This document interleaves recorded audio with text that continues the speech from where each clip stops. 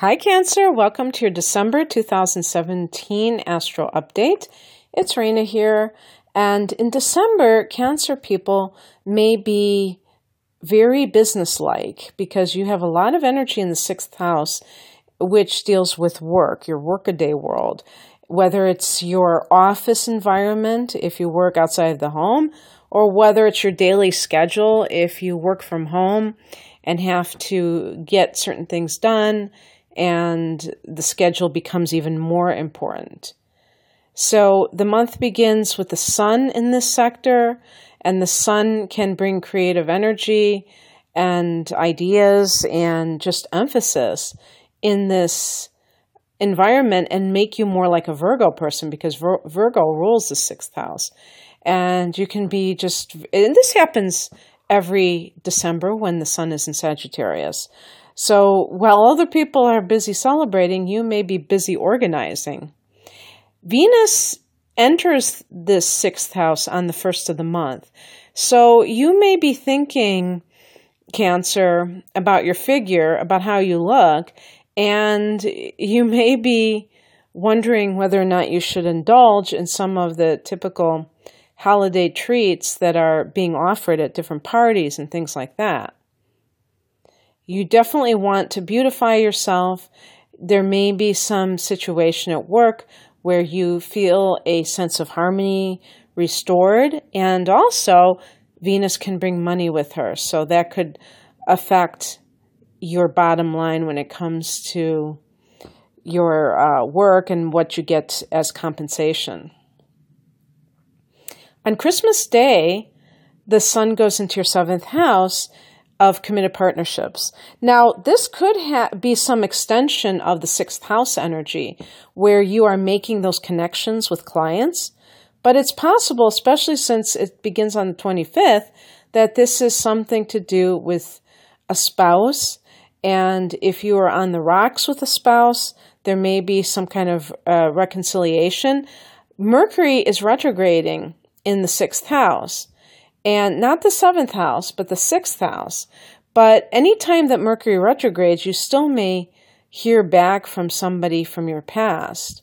And in your case, there may be some issue at work that needs to be really ironed out. I think with Venus being in this house, it's going to kind of modify any problems that could possibly arise during this time.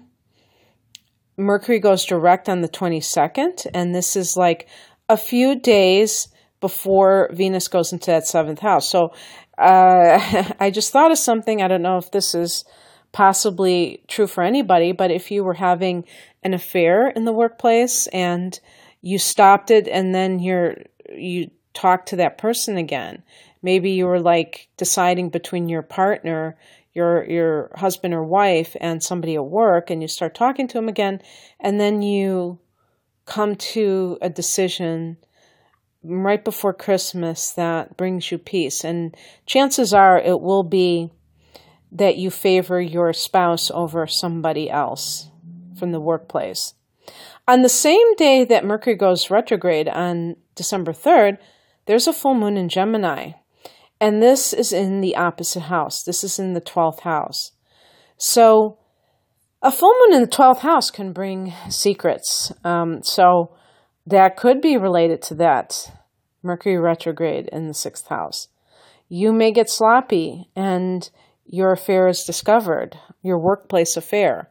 Maybe it's discovered by your partner, but maybe it's discovered by people in the office. And yeah, I should have made the connection because Venus entered that sector on the 1st of the month. So it could be talking about something hot and heavy romantically. But definitely with full moons in the 12th house, something could get exposed.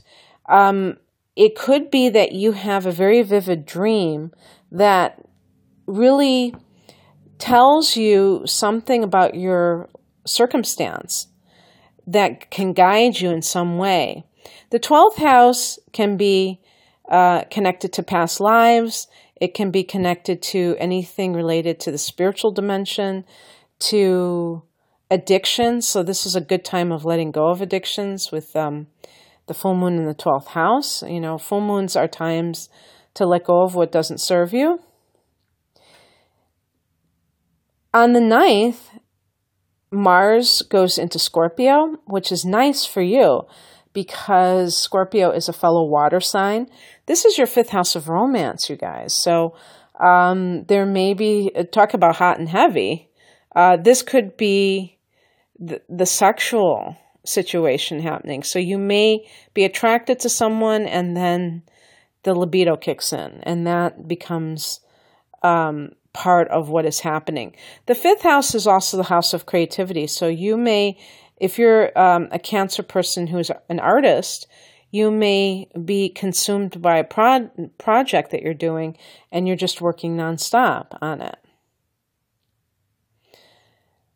On the 18th of the month, there's a new moon in Sagittarius. Again, that's your 6th house. It could have something to do with a health regimen that you've started that you want to do to improve your looks, to improve your health.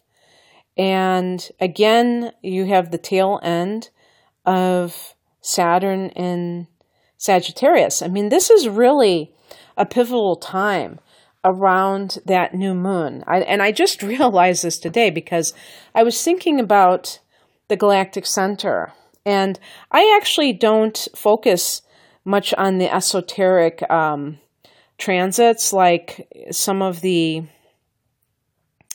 other things that can come up. But I had watched another video about this from another astrologer, and I knew that the galactic center was at 27 degrees of Sagittarius. I already knew that. I didn't really know what significance it held. And in this kind of thing, like when I realized today, doing another one of these readings, that the new moon in Sagittarius on the 18th is going to be at 26 degrees of Sagittarius.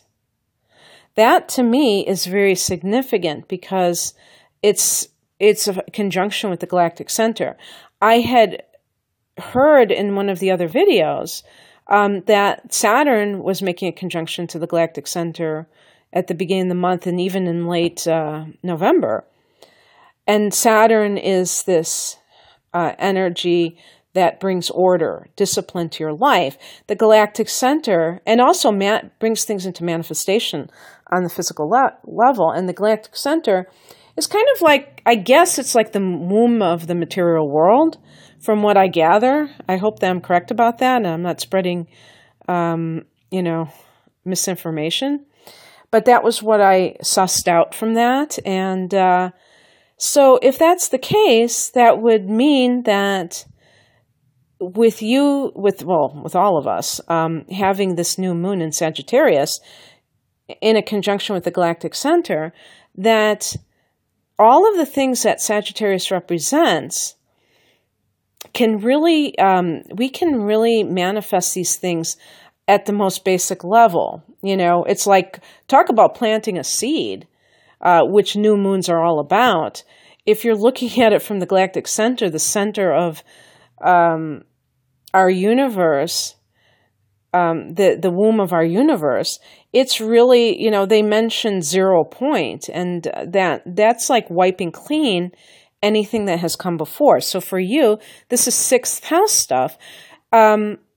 Definitely, if you have had any health challenges, Cancer, and you may well have found this out with Saturn in the sector. Saturn tends to bring things to people's attention because it kind of strips everything away from it. So any kind of excess.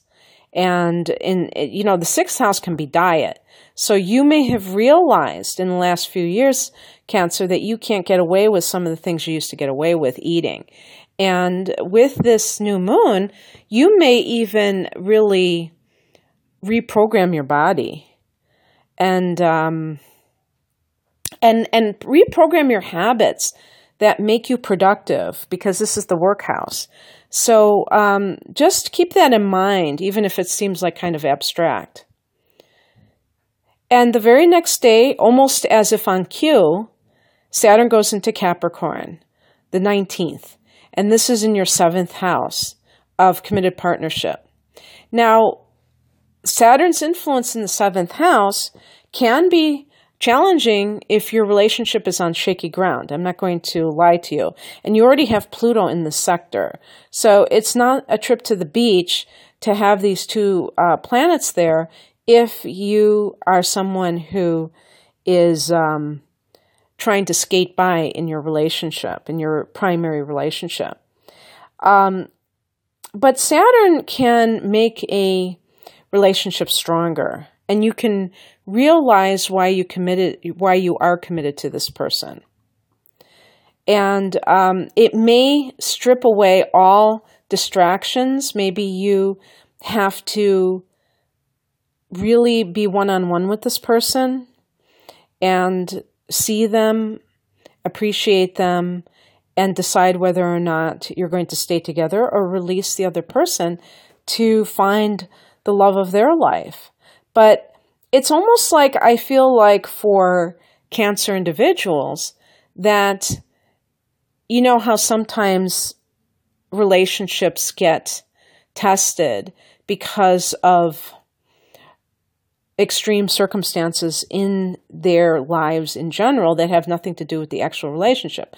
Examples would be something happening with their children. And, the extreme example is severe illness and even death of a child, which is just too horrific to contemplate. But it does happen. And people either stay together or they just can't handle the relationship anymore because it just brings out too many bad memories. Then there are the people who experience work kinds of challenges, career challenges, and it puts strain on the other person, it puts strain on the finances. So the point I'm trying to make is that it may be just situational and you can get over it, but what's nice about it is if you survive, you can buy a t-shirt that says, "I survived Saturn in my 7th house," and I bought the t-shirt. And you really will emerge from that transit, which is only once in 30 years, a lot stronger. And I don't know exactly when it's going to leave your 7th house. I'm assuming it's going to be around 2020. But so there's that. And the sun goes there a couple of days after that. But the sun goes there a couple of days after. So you have Saturn, the sun, and then Venus on the 25th of December in that 7th house, like a cherry on top of the bowl of ice cream. Okay? So it is going to, all's well that ends well, and your relationship is going to have a revitalization on some level. So whether that lasts or not, we shall see. But it should be a very nice, romantic Christmas Day, or 25th if you don't celebrate Christmas Day. Okay, that's what I have for you, Cancer. And if you would like a private reading, even with astrology, these are general, and your degree of sun or rising certainly matters in terms of all of these timing issues. So I do have all of my readings off 20% through the end of December of 2017. And you can follow the link below for that. And the natal chart interpretation is the one that is pure astrology, dealing with if you've never had one before, dealing with your blueprint in this incarnation in terms of your talents and your patterns, positive or otherwise, and also looking at different areas of your life and when the hot spots are for the next 12 months. Okay, well, have a great time in December and take care. Bye.